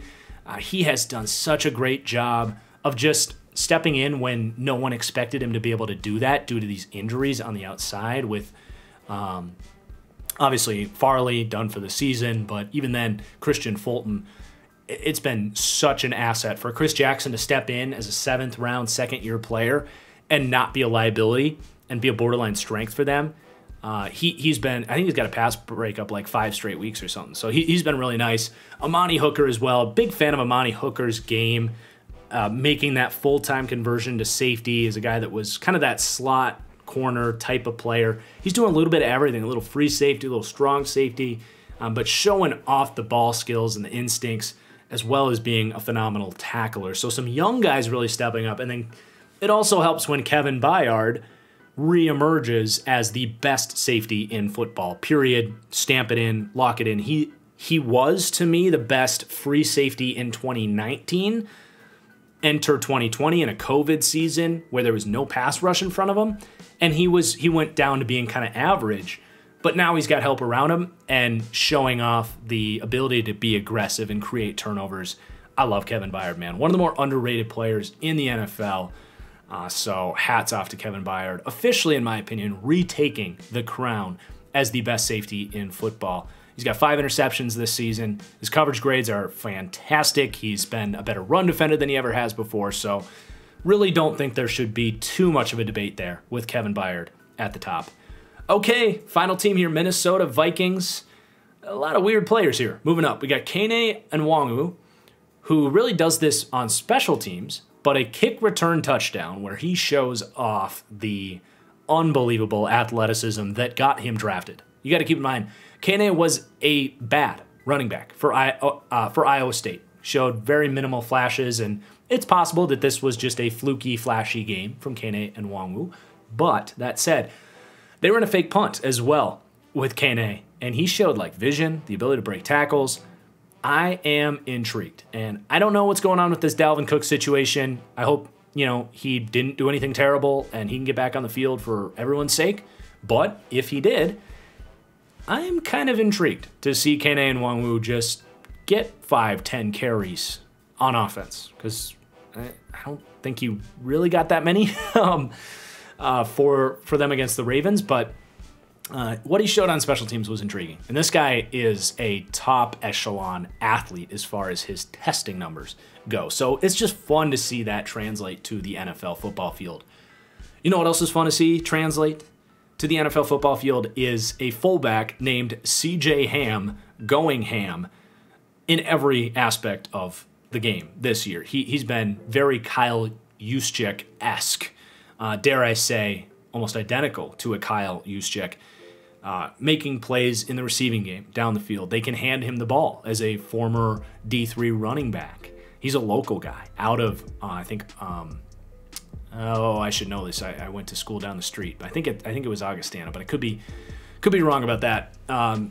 Yeah, man, he's do-it-all fullback. He loves his responsibility as a blocker. He's not just a utility back who's decent as a blocker and decent as a receiver. No, he's like a damn good blocking fullback who also happens to have running back skills. He is a true asset to the Vikings, and they should do everything they can to ensure he's here for a long time as a fan favorite and a local guy and all that stuff. I can't remember if they paid him or not. Vikings fans can let me know in the comments down below.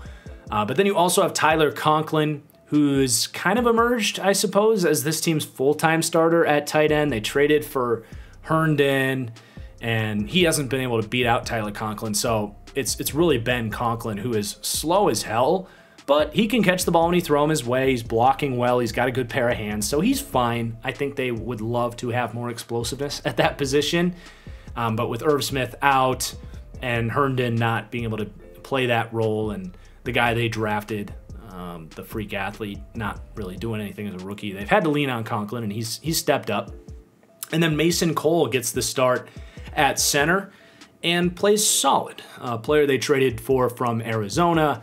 The Cardinals didn't have room for him on their roster, and the Vikings did because their offensive line sucks. But he came in and actually gave them some of the best pass protection against the Ravens that they've gotten from the center position in a while. Not the run blocker that Bradbury is, but good pass pro game from Mason Cole. Okay, and then in the secondary, Cameron Bynum with a +3 this week. And watching him against the Ravens, I was like, this just makes sense.